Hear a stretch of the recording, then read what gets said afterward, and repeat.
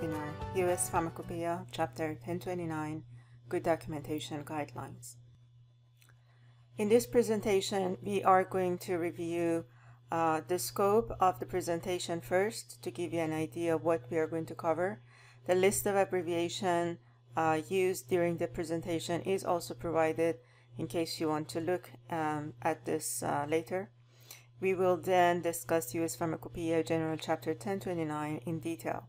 First, I will provide a brief history of the chapter and how it was generated. Then we will go into the purpose of the chapter, and this will be followed by the chapter outline and a discussion on each item. Finally, there is a summary slide to wrap up what we will discuss in this session, and references in the end that are presented for your review later.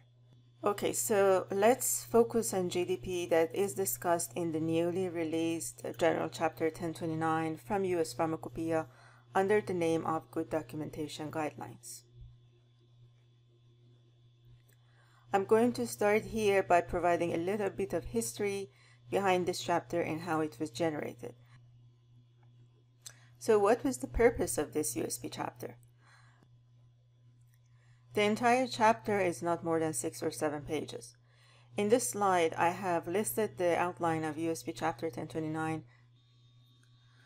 Continuing still on the data collection, next subject that is discussed in the USP Chapter 1029 is different type of GMP documents and what information you need to include in each type. Next subject discussed in this chapter is equipment-related documentation. All the equipment used at any point in the life of a product should be basically properly maintained and qualified for their intended use. The next subject that is discussed in this USP Chapter 1029 is deviation and investigations. The next subject discussed in this USP chapter is batch records. So basically you need to create a master batch record or MBR as a template for manufacture of each specific product. The next part discussed in this chapter is certificate of analysis, or it is also known as C of A or COA. The next subject discussed in this chapter 1029 is a standard operating procedure or SOP. The next subject discussed is protocols and report. The next subject discussed is analytical procedures.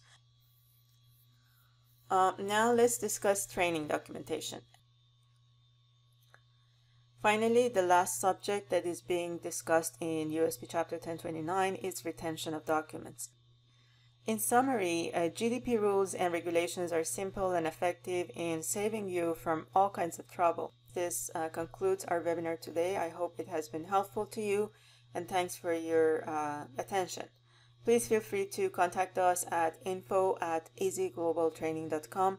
Also visit us at www.easyglobaltraining.com to view a list of all upcoming webinars and courses. Subscribe to our monthly newsletters, promotional rates, and coupons that we offer. You can also pre-register for our upcoming courses to save your space, or become an approved consultant or instructor with us. Finally, you can request a consulting service for regulatory and quality compliance or medical affairs. We have social media channels as well, so feel free to subscribe to our YouTube channel. We post interviews or talks about different areas of regulatory and quality compliance in these channels. Also follow us at Facebook and Twitter to stay up to date on what we have to offer.